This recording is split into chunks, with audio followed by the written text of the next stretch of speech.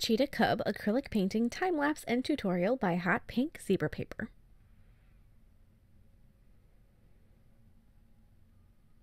Hi guys, in today's video I'm going to be showing you the last of my little baby animal painting series, and this one is a cheetah. So I've got, previously there was a giraffe, a zebra, an elephant, a lion, and now we have a cheetah. So when they're arranged, I've got my elephant in the middle, the hoof stock on the outside, and the felines top and bottom. So there's a nice little set of 5, and I'm probably the only person that notices the hoof stock, feline, elephant thing, but it makes a difference to me and I like the symmetry there.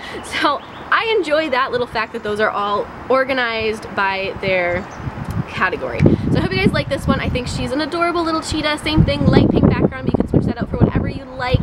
This whole little series, this whole little set is just, I'm so happy I made them. I absolutely love them. I hope you guys like all of them too. There are links to the previous ones in the description box below, so check that out, and don't forget to click subscribe to see all my future videos as well. So to begin with, I'm going to start with that light pink background as I did with all of the others, and I already have my painting all sketched out on the canvas.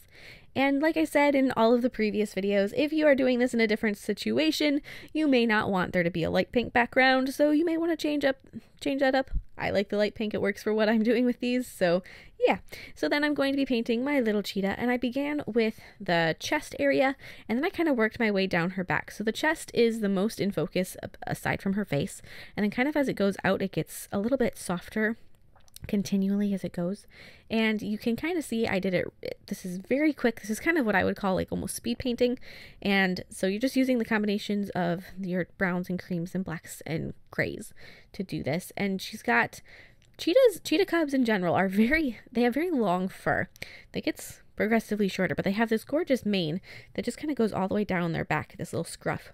So as you can see, it'll get there, right there is where I'm starting to do that part of it. Just very longer hair than you would expect to see on an adult cheetah, but just make sure that you're using longer strokes to kind of to give it that feeling of nice long cheetah fur.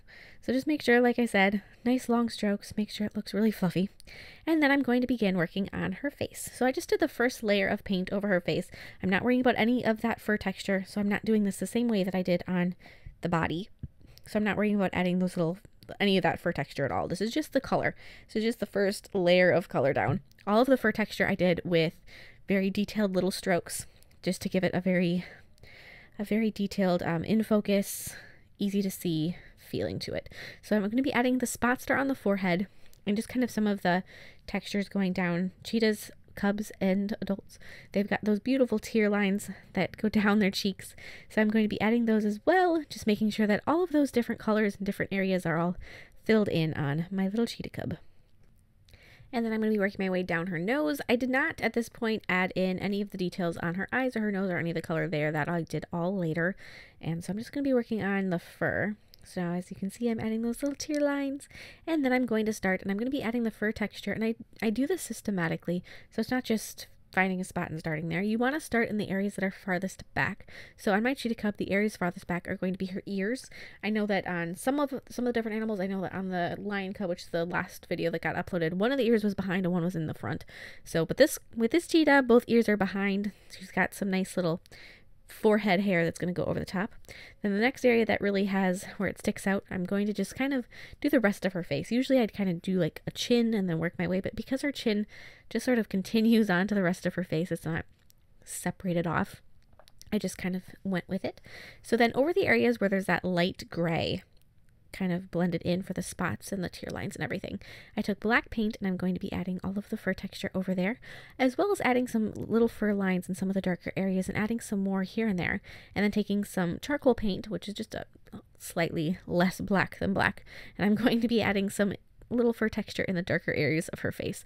So she's got a little bit of a shadow, just very subtle shadow on the one side of her face versus the other. So I'm going to be doing more of those darker tones on one side than I am on the other, as well as I'm going to be taking some brown paint and I'm going to be adding more fur texture on the darker side of her face, and then a couple little details, kind of making those little stripes on their cheeks where they've got the whiskers kind of stick out, and then just you know, little brown lines here and there. When you're doing these lines, make sure that you're using a very small brush. I find that especially if you're just going to a art store and you're looking for a little liner brush to do this with, you're not going to find one small enough. That's my my opinion. So you're either gonna have to cut it, or I also do nail art, and I find that really high quality nail art brushes that are meant for doing little details for nail art are very good for doing these fur texture lines, because they're intended to make little teeny tiny lines. So they do a really good job. So if you just search nail art brushes online, you can definitely find those. And I mean, the brushes are fine. You can use them for anything. So yeah, it's my recommendation there. After you have all of your darker areas filled in, take a cream color and add all of the highlights and all the little fur texture on the brightest areas of her face. So you kind of either want to make the fur texture darker than the color that you painted initially, or brighter. So when you're painting that initial layer of paint over the face that you did, you don't want to make it the exact color you want your cheetah to be in the end. Either make it a little darker or a little lighter, or some of both. So I know my darker spots weren't quite as dark as I wanted them to be, and then the rest of the fur was a little darker than I wanted it to be. So you kind of have to balance that out. And then over the nose, you're going to be using just grayscale and adding all of the details there. It's a very dark little nose, so there's not really too much to it. And then you're going to go over her eyes. Painting animal eyes is always my favorite part of a painting. So once I get to that part, it's always very, I don't know, it's exciting. You know, you got all that fur texture done, which can kind of be tedious at times. So then you get to the eyes, and it's just so exciting. And there's so many creative options when you're painting eyes that you can just kind of explore. So I'm going to be painting the eyes with really warm orangey brown tones. All of these kittens have really gorgeous caramel eyes. And then adding the pupil, adding the little highlight there. I also added, as with the other paintings, a little bit of pink in the highlight in the eyes, because that's going to make it look like she's in this little pink room, and she's just sitting there. And because then the color of the walls will be reflecting onto her eyes. And then with white paint, you're going to want to add the whiskers. And that is it. I hope you guys like this painting, and I will put links to all of the other ones if you missed them in the description box below. So if you missed any of those other ones that I mentioned, please check those out. I think they're all adorable. So I hope you guys like it, and don't forget to check out my Facebook and Instagram to see more of my art, and I'll see you in my next video. Bye!